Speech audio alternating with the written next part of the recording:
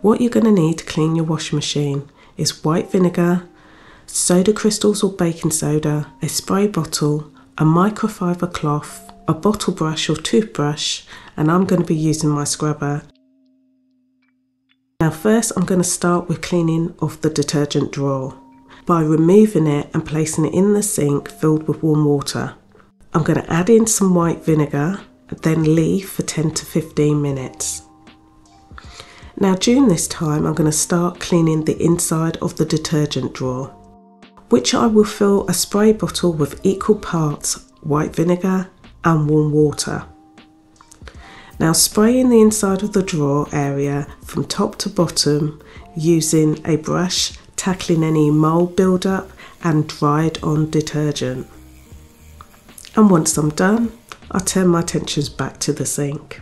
Now I'm going to give the detergent drawer a bit of a scrub with the brush, not forgetting to give it a rinse and a dry before placing it back into the washing machine.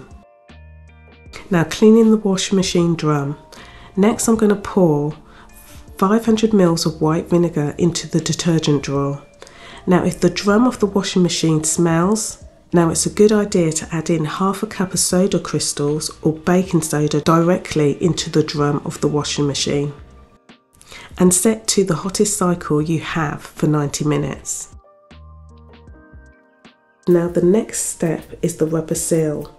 Now gently pull back the rubber seal and spray all the way round inside and outside of the seal, then leave for 10 minutes. Now I'm going to give the inner side of the rubber seal a bit of a scrub and then wipe down with a microfiber cloth. It's also good to remember to clean the inner side of the glass door, removing the buildup of fabric fibres. Now things to remember.